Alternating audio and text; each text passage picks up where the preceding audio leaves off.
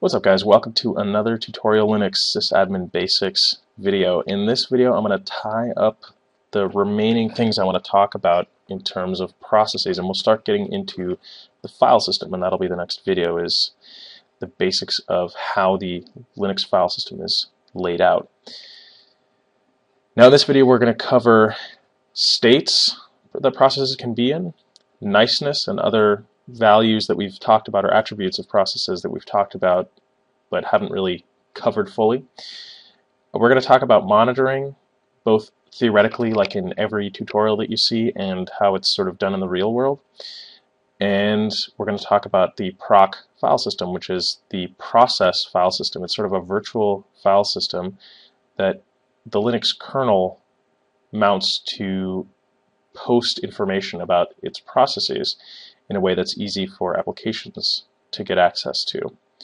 So I'm going to explain what that all means. Okay, so basically the thing that matters here, the concept you have to grasp, is that you have one CPU, or in the case of a modern multi-core CPU, you've got several cores that can each run one real thread and maybe two hyperthreads. But basically that's the golden ticket on your system. Every process wants CPU time, and the kernel is really responsible for scheduling what processes get CPU time when. And it's really smart about how it does that. So, for example, if something is waiting for some input from the keyboard, it doesn't really need much CPU time. If something is waiting for some information from a CD-ROM or from a drive to be read and passed to it, it doesn't need CPU time at that moment. It's sort of waiting for something. Now, there are some things that have enough information, they've got whatever they need in their memory, and they need time on the kernel to compute some things and get an answer and give it back to the user or the process that called them or whatever. So there's four states that a process can be in. One is runnable, so that is something that is eligible to be scheduled for CPU time. So it has all the information it needs, it can just get run the next time the CPU has some free time. A process can be sleeping. That's the second state, so that would be waiting for something.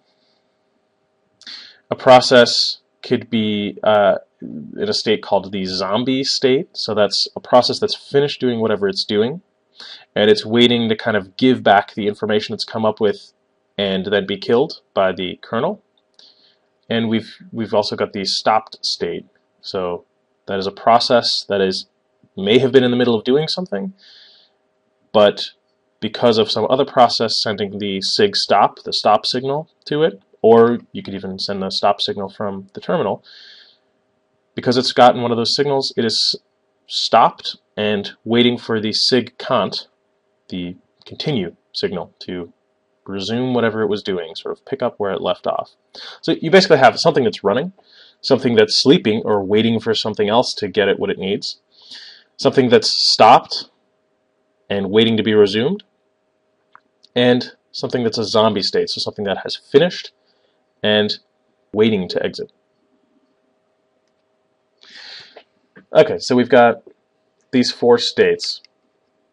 If you, for example, have a lot of zombie processes, it can be useful to check for the parent PID, the PPID, for the likely source of this problem. So if some process is spawning a whole bunch of other processes that then go into a zombie state, it probably means that the parent process hasn't collected the sort of finished output of those processes yet, and that's why they can't die, so they're in a zombie state. The most common tool probably that I've seen in action in a real Linux environment is htop for monitoring processes. Now, you might have seen me pull this up before. I think we've talked about it before in a previous video. But this is a fairly simple thing. It automatically sorts by percent of the CPU used. So the things that are eating the most CPU time, you can see at the top, and in this case it's compiz, which is the desktop screen effects whiz-bang crap that Unity has. It's the desktop compositing process. But you can see up there, you can see how many things you've got running, what state the tasks are in, how many zombie processes you have. So if you see a whole bunch of zombies, you know to look at those processes, look for the parent process ID, and see if that parent process is maybe frozen, and that's why it's not picking up the final state from its children, which is why they can't die. You can see how much memory you've got, how much is used, and how much is buffered. But in real life, actually a little bit more useful is, and you've seen this on almost all my videos, is htop. Now if you don't have htop, you need to install it like this. But you'll see in a second I've already got it installed, obviously. So once you do have that installed, just launch it with htop. And this has got, I think, just a much nicer interface. And it's got a few advantages. One, that you can scroll to see the entire command used to launch a process. So some of these get really long, especially if they're called deep in like some mounted file system where the path is going to be super, super long. So that's useful. Also, to send signals, you can just scroll to a process that you want to send a signal to. So for example, if we launch Firefox, just to show this. So here we've got Firefox loading, obviously to a Deus Ex related page. And you can see it taking up all that memory and some CPU time. And you can see its process ID, etc. So you can send it signals directly here by pressing, you can see at the bottom are all the shortcuts. The F keys is what you use. So kill, remember, it's not just to send the kill signal, it's just sending signals in general. So when you hit F9, whatever process you've just selected, in my case Firefox, will stay selected, and you can scroll up and down the signals here that you want to send. Now, a 9 would be a very mean way of killing this thing. You can see 15 is the default signal to send, which is a term signal, which is one that can be handled or blocked. It allows the process, most of all, to shut down nicely. Remember, kill 9 just instructs the kernel to murder the process where it stands, which means you can often have like some corrupted data or other problems. You really just do that if something is not responding to any of the signals that it's allowed to handle or ignore. But you can see, so you can send all the signals here by scrolling around and then just hitting enter. So if we just want to ask it to terminate, nicely, of course, get over to 15 and just hit the enter key, and it will, you can see, Firefox has closed in the background. So that's just a demonstration. htop has a bunch of other really nice features. You can just play around with it if you want, and obviously look at the man page, because that should be your first step in exploring any new program, is read the man page. Just poke around. You don't need to read it, beginning to end, but just familiarize yourself. What kind of options are there? If you scroll down to the end, is it a nice man page like in BSD Unix? I mean, does it have examples at the end? Those are often really, really useful. So there you go. That's htop. Scrolling, it's just a much nicer interface to managing processes. Now, the other thing I wanted to point out, we discussed niceness. Now, niceness is a value that basically instructs a process to be, well, determines how nice a process is to other process. And you can see here, that is the, I guess that's the fourth column, NI, and how nice this process is to others. That is how respectful it is with its use of resources. There's another way of just saying the priority of this process is high or low. Normally, we would nice a process by saying, for example, let's give it a low priority. The higher the priority, the higher the number, the lower the priority. So for example, for being very low priority, I think Linux processes go from negative, I always forget, is it negative 20 to 19? Yeah. They go from negative 20, which is, if I said negative 20 here, that's like, this is ultra critical, run it before anything else. This kind of thing will make your computer feel like it's freezing up, basically, because all the CPU time that's available, or as much as possible, will go to this task. So if we, let's say, are running a much less important backup task, remember our upper limit is 19, so this is like 3 shades out of almost 40 below the least important one. So we're going to be really, really nice to other processes and say be 15 nice, and then we would just call the task. So some backup not important at all task. This is something that's not time critical, something that doesn't have to be done right now.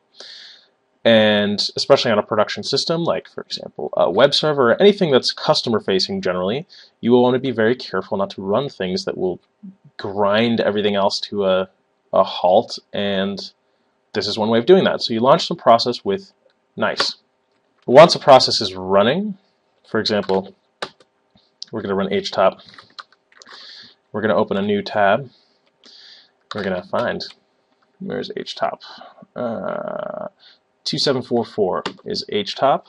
So now we can do something like renice. Let's not do it too low, or else my computer really will feel like it's freezing up and I won't be able to kill it anymore. 2744. So this is a way of renicing something. So basically changing the niceness, changing how nice it's being to other processes. And so here I would take this thing from whatever the initial value was, generally 0, to something else. Oh, I'm not root. My bad. So obviously to renice a process, you need to do sudo. So there you go, and it even gives you it says, oh yeah, for this process ID, it was running at 0, the default niceness, and we're actually making it more important now. It's running at -5. Remember, the bottom end of this is -20. And you can see what's running at -20. Almost nothing. These are like, here's some things that are running at -20. These are like super important kernel processes, and most of all, they take hardly any CPU time and almost no memory. It's just that they're really important and they need to keep running. So generally, you don't want to set anything to the maximum or the minimum niceness, the least nice, so the highest priority, because it really will just block other stuff, and your computer will slow to a crawl and it will be horrifying. Until you can renice or kill them, which can often take minutes if it's running at a really high priority and it's something that takes a lot of CPU time. So I hope that makes sense about niceness. Now, again, I just want to show you in htop. We can see here, there's htop running, and you can see the niceness has been updated to -5. And if we want to change the niceness, we can just do this right here. So it's easier than hunting for the PID and then changing the niceness with renice. You can see if you just do F7 or F8, you can modify the niceness right in place, just whatever you've selected. So let's say this one, we want to lower its priority. I'm just hitting F8 right now, and you can see the niceness changing, right? You can see it scrolling up. So now this is becoming less and less important, which means it'll probably update a little bit less or slower, because now it's just being scheduled less frequently by the processor. Okay, so that's a really common way of dealing with processes. Now, you're not going to have to do this like every day if you work as a system administrator, but you need to know that that is a common thing to look for. If you're on a new system and it's slowed to a crawl, the first thing you do is open up top or htop, whatever you've got, and start looking. What's taking up the most memory? How much memory is free? What's taking up the most percentage of the highest percentage of the CPU? Are there a lot of zombie processes, which might indicate that there's some kind of, that their parent process is somehow blocked, frozen, doesn't have high enough priority, and is sort of failing to catch up with all the child processes that are trying to finish and exit? This kind of thing. So I hope this gives you an overview of those things. I want to talk about one more thing, and I think we're going to do it in the next video because we're sort of out of time, and that is the Proc file system itself, and that will be sort of our introduction to the Linux file system. Most of these values that are being read out here from things like top, even some things like PS, the kernel is keeping up-to-date information about the processes in a virtual file system that's mounted at /proc, the process file system. You can learn about that here for now, but we'll discuss it in depth in the next video. So I hope that gives you a fun little teaser for the next time. And then we're really done with processes, and we're going to move on to the Linux file system, and you're going to be very, very, very comfortable moving around it and knowing where everything is and where to do things. See you in the next video.